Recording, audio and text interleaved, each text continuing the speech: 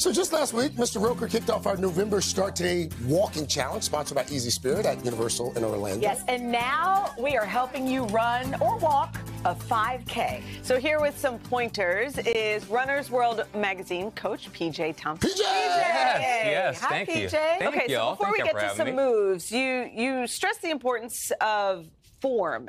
Why is proper form like where you should start? Absolutely. So regardless if you are from a 5K to Olympian, form will keep you from injuring yourself. It'll keep you from overexerting yourself in terms of energy. So it helps you remain efficient when it comes to running. So it's important to start with your form. Okay. Yeah. So with that, I mean, getting into Let's our do first it. one. Bear hug?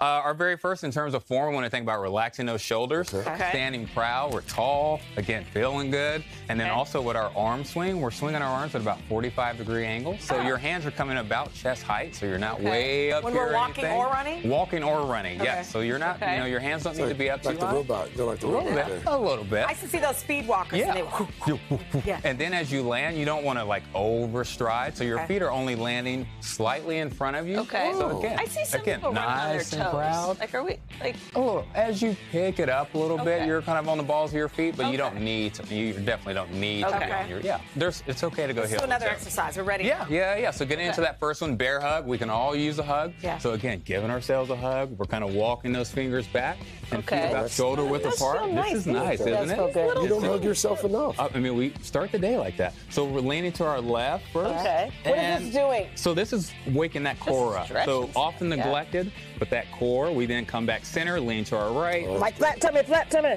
And we feel it in the middle, and then one more time. Left and then right. So, Come on. yeah.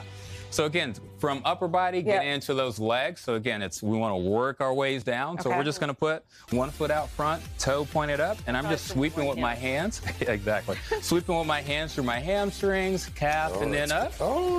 Waking up that backside a little bit. Waking up those Hamstrings, wake them up, wake them up. Okay. Sweeping through that hamstring, and that's it. It actually feels good. You know Speaking what? of bad form, We don't make ourselves running or I know, walking in a heels. 5K and We don't make heels. so. What is this whole thing about? You know, somebody being able to run or walk a 5K in 6 weeks? Is that attainable? In your Yeah, opinion? it absolutely is. So you Yeah? want to make sure from form, as I mentioned, and avoiding injury, that you Okay. don't go into your plan too fast. You want to ease into it. So walking or running a 5K in 6 weeks, absolutely doable. Chanel is going to run a full marathon next year.